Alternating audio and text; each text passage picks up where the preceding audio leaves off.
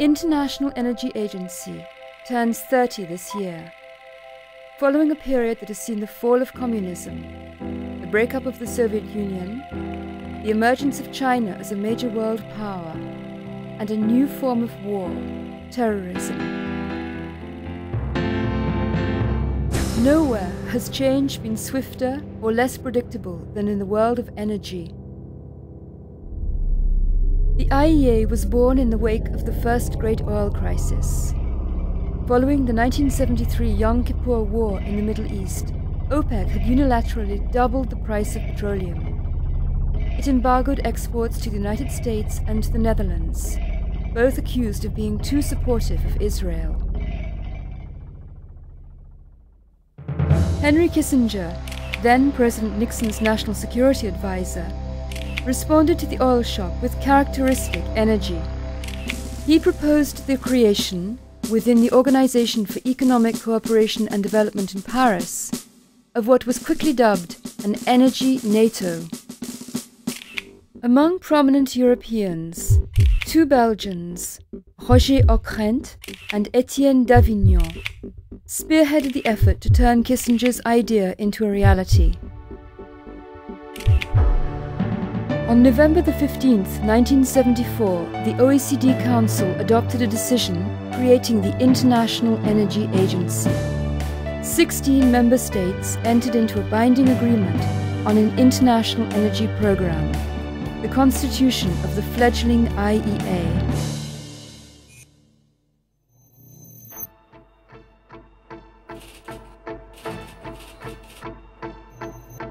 The core mission would be the maintenance of energy security, notably through the establishment of strategic oil stocks to be shared or put on world markets in the event of a new oil shock.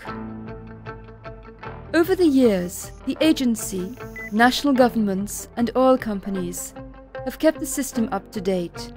Its readiness is frequently tested. Appointed first head of the new agency was Ulf Lanske, a senior German official. He guided the IEA through its first decade. In 1984, another German, Helga Steg, succeeded Lanske. She had occasion to activate emergency measures in 1991, when oil prices shot up during the early stages of the Gulf War. Member states acted together to put emergency stocks on sale, and prices fell again. In 1995, Robert Priddle from Britain took over and initiated a closer relationship with oil-producing countries. Early in 2003, the Frenchman Claude Mondil succeeded Robert Priddle. It was shortly before the US-led coalition invaded Iraq.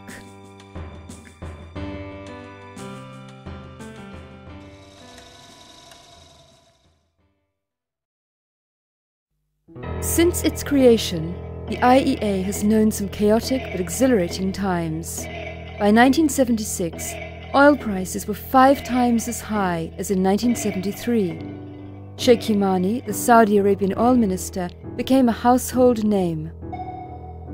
But higher oil prices created new production opportunities in new parts of the globe, and OPEC lost market share. In 1979, another steep rise in oil prices following the revolution in Iran led to a recession in the West.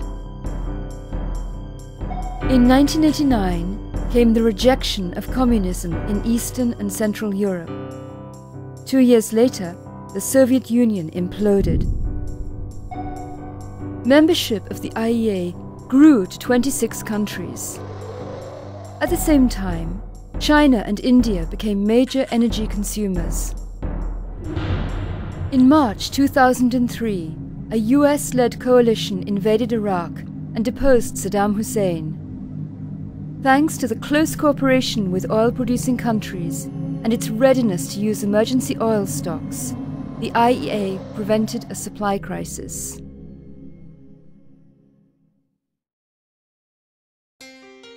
Since the 1980s, the The IEA has emerged as the authoritative source for world energy statistics.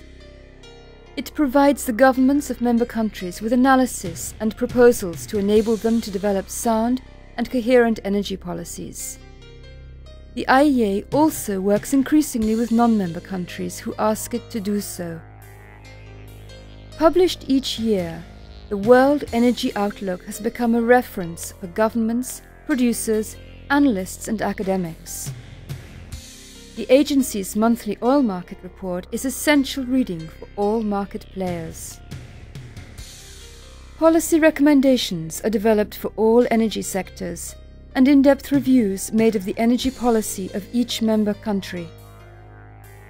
Agency analysts study every aspect of energy production and use: efficiency, the liberalization of markets, security of electricity and gas supply, as well as that of oil.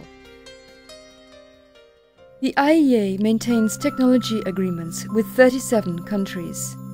These maximize, through cooperation, the results of research and development.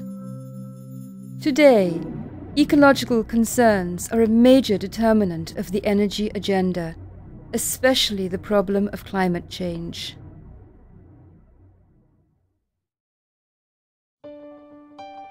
Over 3 decades, the notion of energy security has taken on a wider meaning, and now incorporates the diversification of energy sources to include renewables, in addition to fossil fuels. It encompasses the more efficient use of energy, ensuring the smooth operation of markets. Above all, the environment is an essential component of energy security. Through the IEA, the 26 member countries work to implement the 3 E's: energy security, environmental protection, and economic growth, giving equal importance to each goal.